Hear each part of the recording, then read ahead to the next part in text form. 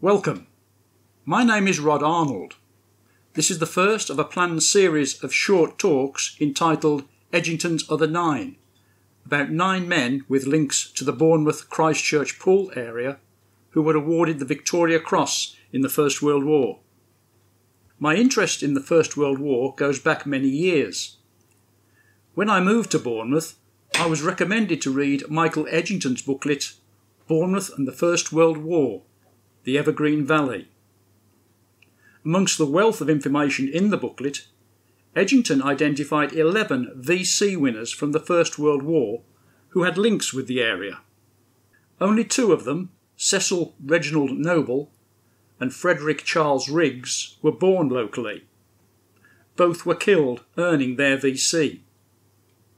Noble and Riggs are both associated with Bournemouth's Capstone Road and were the subjects of my talk in Bournemouth Library's Aspects of History programme in September 2021.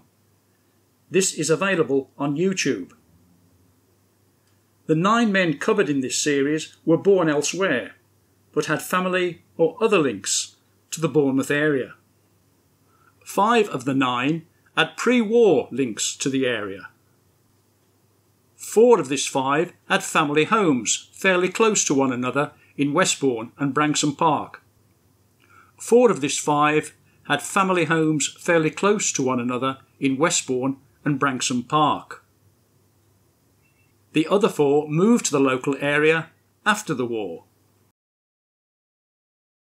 Interestingly, 3 of the 9 won their medals within a few hundred yards of each other, albeit at different times, whilst a 4th also won another gallantry award, the Distinguished Conduct Medal, in the same general area.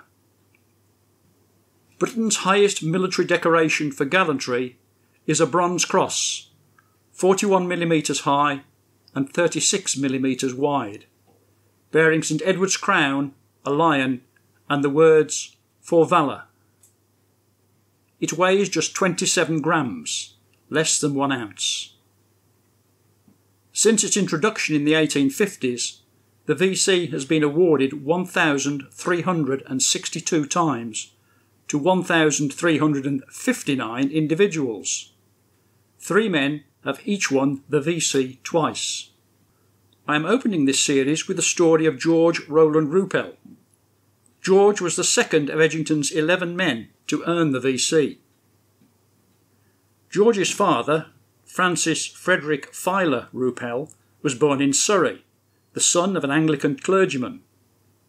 His mother, Edith Maria Bryden, was a gentleman's daughter from Banbury.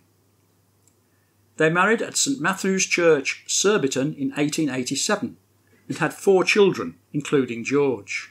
George's father was an officer in the 2nd Battalion of the East Surrey Regiment.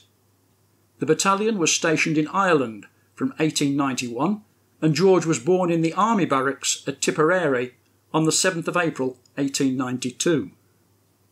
The birth was announced in the Belfast newsletter 5 days later.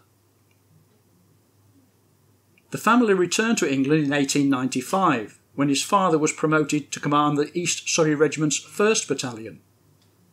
The regimental depot was at Kingston upon Thames, and the family spent some years there and at nearby Weybridge and Tunbridge Wells in Kent.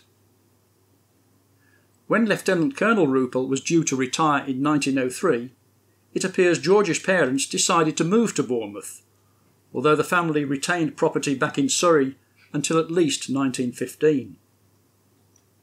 By 1901, George was with his mother at an apartment in Westcliff Road in Bournemouth's Westbourne, whilst his father was at Malplaquet Barracks near Farnborough. The family had moved into Westbourne's Grosvenor Road by 1907. Their home, named Chartham, stood at the corner of Grosvenor Road and Port Arlington Road.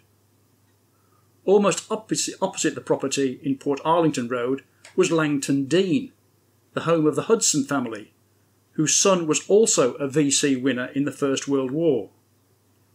Charles Edward Hudson is the subject of a later talk in this series.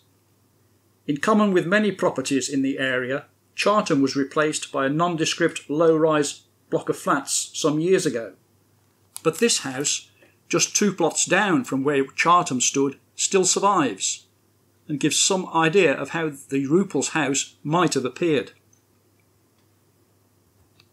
Around the time the family moved to Grosvenor Road, George was sent away to Rossall School, an independent boarding school near Fleetwood in Lancashire. George left Rossall in 1910 to enter Sandhurst Royal Military College. He was commissioned on the 2nd of March 1912. Start again, slide 18. He was commissioned on the 2nd of March 1912 into the East Surrey Regiment, his father's former regiment, and posted to the 1st Battalion, serving in Ireland. He was promoted to lieutenant on the 29th of April 1914. When war broke out in August 1914, the 1st East Surreys were in Dublin and became part of the 14th Brigade in the 5th Division of the British Expeditionary Force, or BEF. They landed at Le Havre on the 15th and moved forward to meet the German armies invading France and Belgium. The BEF encountered the advancing Germans at Mons on the 23rd of August and were forced to join a general Allied retreat. The retreat from Mons involved the troops marching in testing hot weather and fighting rearguard actions for almost a fortnight. The East Surreys took part in another significant battle at Le Cateau on the 26th of August, before continuing the retreat towards Paris. By early September, the BEF had marched and fought for 16 days, the infantry covering well over 200 miles on foot. With enemy forces less than 20 miles from Paris, French General Joffre saw an opportunity for an Allied counter-offensive at the River Marne from the 7th to the 10th of September, forcing the German armies into full retreat. The East Surreys took part in the fighting on the Marne and at the subsequent crossing of the River Aisne a few days later. On the heights over the Aisne, the German army began to dig in.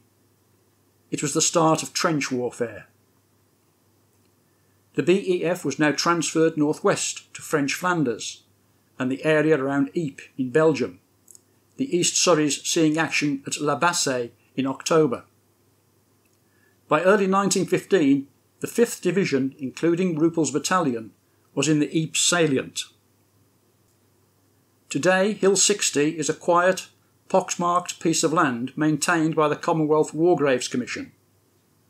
From 1914 to 1918, it was amongst the most feared locations in the Ypres salient.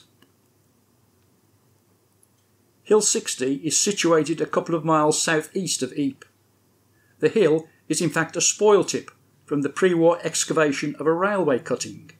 The 60 indicated its height above sea level in metres. The Germans captured the ground from the French in December 1914. The British arrived in February 1915. Hill 60 was the highest point in the area, with commanding views in every direction. It gave the Germans observation over the British lines and nearby Ypres. British commanders decided Hill 60 had to be captured. The Germans were just as determined to keep possession and, if lost, recover it. The scene was therefore set for a series of bloody clashes in an area described as no bigger than the centre of Trafalgar Square. The British attacked on the morning of the 17th of April, heralded by the explosion of 5 mines under the German position on the summit of the hill. The German garrison was almost wiped out, and the assaulting troops from the Royal West Kent Regiment occupied the crest. A German bombardment starting around 10 p.m. was the prelude to a series of counter-attacks in the early hours of the 18th of April. Both sides brought up reinforcements, and desperate fighting took place around the craters for the rest of the day. Roupell's battalion, the 1st East Surrey Regiment, took over the defence at 5 o'clock in the morning on the 19th of April. The 20th of April was another day of furious bombardments and German infantry attacks. Roupell was commanding a company in an advanced position. Trenches were obliterated and men buried by the explosions. Roupell received several wounds and his company suffered heavily, but under his leadership they repelled a strong German attack. During a lull, Roupell's wounds were hurriedly dressed, but he insisted on returning to his trench, which was again being heavily shelled. By evening, his company was seriously depleted. Roupell went back to the battalion headquarters and brought up reinforcements over ground swept by heavy fire. He and his men then held the position throughout the night until relieved the next morning. Roupell's VC citation described his conduct as a magnificent example of courage, devotion and tenacity, which undoubtedly inspired his men to hold out until the end. He was 23 years old when he won his VC. The fighting was so intense that two other soldiers with the 1st East Surreys, 2nd Lieutenant Benjamin Geary and Private Edward Dwyer, also received VCs for this action. The wounded George Roupell was evacuated to the UK. Local newspapers were quick to claim him as a Bournemouth man. His VC was presented by the King on the 12th of July 1915. This is the block of apartments now standing on the site of the Roupell family home in Westbourne. It was common practice at the time for men recognised for gallantry by their own government also to be honoured by allied nations. Roupell was awarded the French Croix de Guerre on the left and the Russian Order of St. George, 4th class. After recovering from his wounds, Roupell returned to France in September 1915 as a temporary captain, and he held a number of staff positions. The role of brigade major was a job of great responsibility and much sought after. George Roupell's father was 66 when war broke out in 1914. He was too old for active service, but he became a musketry instructor to army recruits in the UK. He died in Bournemouth in 1916.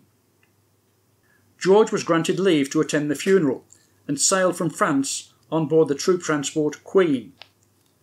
The former railway ferry was intercepted by German destroyers off the Varne light vessel southwest of Dover. Roupell escaped in a rowing boat disguised as a sailor. The Queen was torpedoed and sunk. After the First World War, George Roupell remained in the army. He was promoted acting lieutenant colonel and commanding officer of the 1st East Surreys, who were amongst the Allied troops sent to intervene in the Russian Civil War on behalf of the anti-communist White Russian forces. In Russia he was given another staff position, but on the 20th of July 1919 he was taken prisoner on the Archangel front whilst visiting a White Russian unit that had mutinied. He was held in Moscow's notorious Butyrka prison in very poor conditions and not released until May 1920. Roupell's release from Russian captivity was just in time for his selection as one of the 74 VC holders who formed the Guard of Honour at the interment of the British unknown warrior at Westminster Abbey on the 11th of November 1920. In 1921, George Roupell married Doris Phoebe Sant, the daughter of Surrey's Chief Constable. They had 2 children. Between the wars, George served abroad in Gibraltar, India, Sudan and China. He attended the Staff College at Camberley in 1922 and was a captain on the staff of the Army's Northern Command from 1924 to 1926. Promoted to Major in 1928, he was on the staff of the Canadian Royal Military College from 1929 to 1931. He returned to regimental duties in 1931 as Commandant of the East Surrey Regiment Depot at Kingston-upon-Thames, and in 1935 he was appointed to command the regiment's 1st Battalion as Lieutenant Colonel, his father's old position. George's widowed mother moved away from Bournemouth around 1920, and by 1919 was living at Shelford near Guildford in Surrey. She named the new family home Little Chartham, a reminder of their old Westbourne property. She died there in 1938, and Little Chartham subsequently became George's family home. At the outbreak of World War II in September 1939, Roupell was promoted to full colonel and was placed in command of the 36th Infantry Brigade as an acting brigadier general. The 36th Brigade was deployed to France in April 1940 as part of the British Expeditionary Force's 12th Eastern Division. The brigade was not fully equipped or trained and was intended for use on tasks behind the front rather than a combat role until these shortcomings were remedied. Unfortunately, the period of the phony war came to an abrupt end when the German Blitzkrieg began on the 10th of May 1940. The German thrust towards the coast at Abbeville broke through the Allied lines, and Roupell's brigade headquarters near Doullens was directly threatened. When told enemy troops were closing in on his HQ, Roupell is reported to have exclaimed, "Never mind the Germans, I'm just going to finish my cup of tea." One author states simply that 36th Brigade was destroyed on the 20th of May. Roupell ordered the survivors to split up into small groups and try to rejoin Allied forces. Roupell spent 2 years hiding at a farm near Rouen in German-occupied France before escaping via Spain back to Britain. He spent the rest of the war in various UK roles, retiring from the army in 1946. In 1952, the Home Guard was reconstituted as part of the Armed Forces of the Crown, and Brigadier General Roupell was appointed commander of the 12 Surrey Home Guard battalions.